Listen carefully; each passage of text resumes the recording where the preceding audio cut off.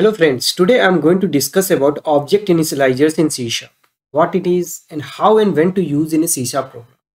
So before we get started, just a quick reminder to subscribe my channel, hit the red button and don't forget to click on the little bell icon. That way you will be notified every time I upload a new video. Okay, without any further delay, let's get started. What is Object Initializer in C Sharp? Object Initializers enables us to assign values to any accessible fields or properties at the time of creating an object without having to invoke a constructor followed by lines of assignment statement. This feature is available in C Sharp 3.0 and above version. Okay, let's try to understand with the help of examples shown over here. So object initializer writing is very simple. Like we create object of a type, similarly we write object initializer. Only difference is we write opening and closing curly braces and in between we assign the values to fields or properties of that type. So that's why here I wrote imply is equal to new imply and opening and closing curly braces, and in between I have assigned the value of the first name to Harry and last name to Potter, and these two are separated by the comma, and that's what if you see first name is equal to Harry comma and last name is equal to Potter, right? And at last we need to give semicolon here, right, after the closing curly braces, as we write for every statement in C Sharp, right? So that's it. It's easy, isn't it? Okay, now we discuss why object initializer in C Sharp is needed. Why C Sharp creator realized its need. So there are a couple of reasons behind it. Number one, easy and faster assignment of values of an object's properties and fields. Number two, no need to write multiple parameterized constructor for assigning the values to properties and fields. Let's suppose we are interested to initialize different set of properties at the time of creation of object. So we usually write multiple parameterized constructor with different combination of input parameters, right? So there are so much code we need to write it with those combinations. But here with object initializer, we don't need to write these multiple parameterized constructor, but still we can do it with the help of object initializer easily and quicker. So we will see some examples later point of time. Okay. Number three, it's very useful in creating anonymous type. So in creation of anonymous types, object initializer play a key role, right? Number four, more readable and provide concise syntax. So it makes our code more readable using the concise syntax, right? We can also use object initializer with the anonymous types. If you see this example, I have created an object of the anonymous type that has two properties, first name and the last name. That's what I have written, where obj is equal to new, here opening and closing curly braces and semicolon, and in between I have written this first name is equal to Harry and last name is equal to Potter. Only difference is I have not mentioned type over here. If you see this example, for this one we are using the concrete type, so here we are writing new imply, but if you see here I have not mentioned any type of here, so that is nothing but the anonymous type. So we can also use object initializers with the anonymous types.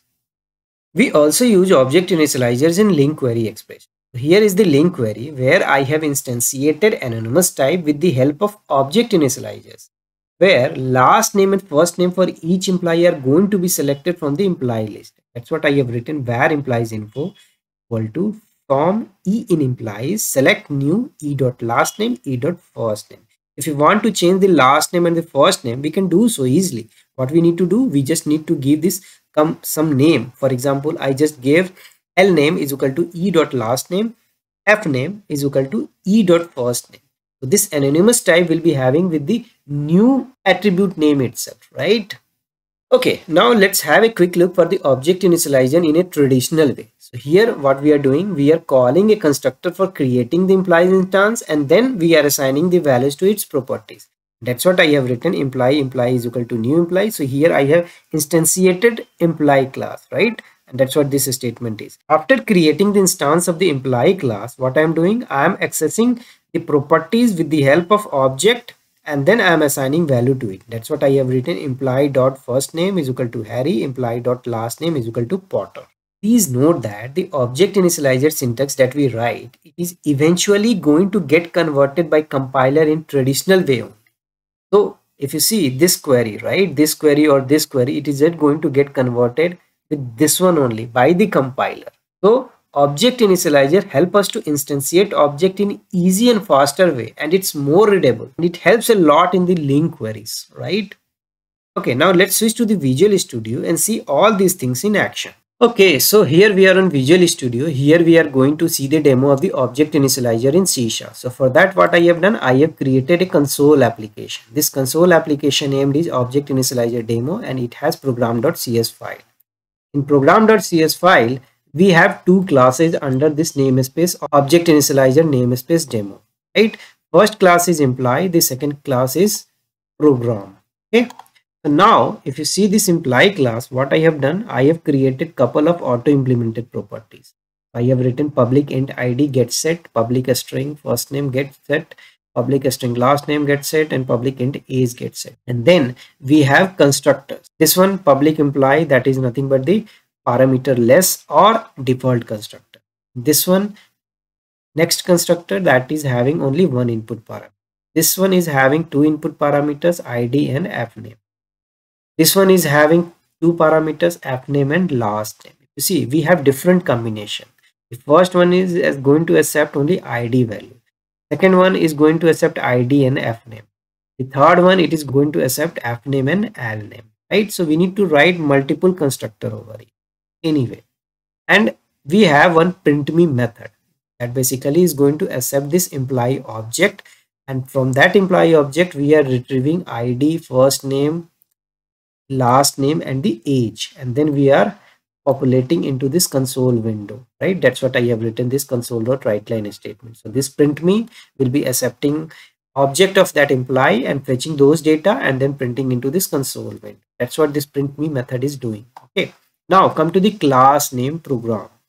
So here we have main method, which is nothing but the entry point of this application. Okay, so now what I have done, I have written this statement demo of Object Initializer in C#, because I'm just giving the demo of the Object Initializer, right? And then what I have given the heading over here, traditional way without using Object Initializer in C#. So here we are not going to use the Object Initializer. So here we are going to use the traditional way, how we used to generate an object for any particular type, right? For that purpose, what I have done, I have created an object of this imply class, and that's what I have written, imply e1 is equal to new imply.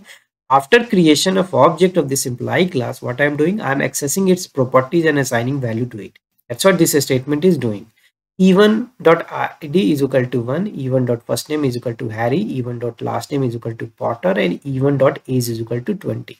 So I have created an instance of imply and access properties and assign value to it. So that's what this statement are doing. So now what I am doing, I am creating an instance of several imply based on different parameters. Here I have passed id, here I have passed id and first name, and here I have passed first name and the last name. Accordingly, this constructor is going to get invoked for creating an object of that particular imply class and assigning the properties values accordingly. Here what I am doing, I am just calling this printme method for each object. That's what I have written, e1.printme, and I'm passing parameter as a e1. e1 is nothing but the object of that imply class, right? Similarly e2, e3, e4, right? So what it will do, it is just going to invoke this printme method and print this console.writeLine statement. That's the traditional way. Now I'm just going to see the demo of the with using Object Initializer in C#. So here basically I am using Object Initializers. Okay, for that what I have done, I have written this Object Initializer. So imply 1 is equal to new imply, and we have already know that we need to write opening and curly braces, and closing curly braces should have this semicolon, because every statement in C# we usually end up with the semicolon. That's what we need to put it here. So here in between what I am doing, I am just assigning values to the properties, and that's what I have written. id is equal to 1, first name is equal to Harry, last name is equal to Potter, age is equal to 21. Okay, now what I am doing, I am just going to create object like this only. Okay, but this is the traditional way, and here what I am doing, I am using the Object Initializer. Here I am also doing the same thing. I am just passing this id is equal to 1. Okay, now imply 3 is equal to imply. Here I am passing id and the first name with the help of Object Initializer. And then imply 4, here I am passing first name and the last name, right? So first name is equal to Harry, last name is equal to Potter. And then finally imply 1, imply 2, imply 3, imply 4. I'm just calling this printp method and passing this object of that particular imply. Okay, so imply1 dot print me, imply1, imply2 dot print me, imply2. Similarly for 3 and 4 also. Okay, so now you have seen I have written two way. One is the traditional way and the second one is the object initializer way, right? Okay, let me execute this program and see the output. Okay, so output got appear into this console window. If you see demo of object initializer in C#, it got printed, and this traditional way without using object initializer in C#. So here if you see id is equal to 1, first name is equal to Harry, last name is equal to Potter, age is equal to 21 got printed. Similarly, if you compare with the using object initializers, what is the value got printed? id is equal to 1, first name is equal to Harry, last name is equal to Potter, age is equal to 21, right? The first statement of this traditional way and the first statement of the object initializer both are same. Similarly, for second, third and fourth also are matching with this traditional way, second, third and fourth, right? So basically what we used to achieve using the traditional way, we can do so with the help of object initializer in C# also, right? Okay, let me show one more thing, right? For example, I'm just closing this. Now what I'm doing, see, this one we need to have when we are using this parameterized constructor, we need to have this in traditional way, this constructor, right? So let me do one thing. Let me just comment this part. Okay, let me comment this. Now there is a no constructor I have written. Okay, and then what I'm doing, I'm just going to comment this part also, traditional way, right? So that one is also got complete. Now if you see, I'm just going to use this object initializer.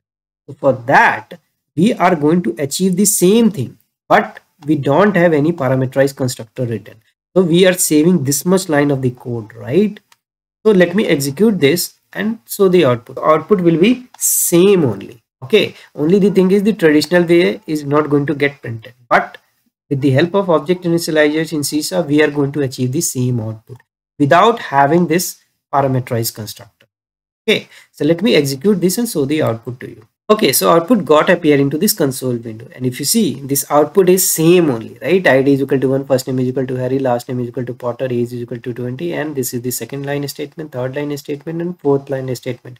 That basically we have created object with the help of object initializer and assign value to it, and all those values I'm just going to print it with the help of print me method, right? And without parameterized constructor, still we are going to get it, right? The same output. So we are saving this much line of code, right? And we can achieve multiple combination also. For example, here I am just put this 4. If I want to put only id and first name, we can do so. If I want id is equal to 1 and last name, that we can also do so, right? So it's up to us how we are going to assign the value. We don't need to have this parameterized constructor for this. So multiple combination we can play with the help of object initializers. We can save this much line of the code. If you see this object initializer, it's very easy and readable, right? This is the employee object. These are the properties values we have assigned to it. Okay, so now that brings me to end of my session. To sum up, in this video we saw what object initializer in C# are, why it is needed, and then we saw its example to understand it better. That's all for this video, guys. If you like this video, hit the like button, share it with your friends and colleagues, subscribe to my channel if you haven't done already. Thanks for watching. See you next video.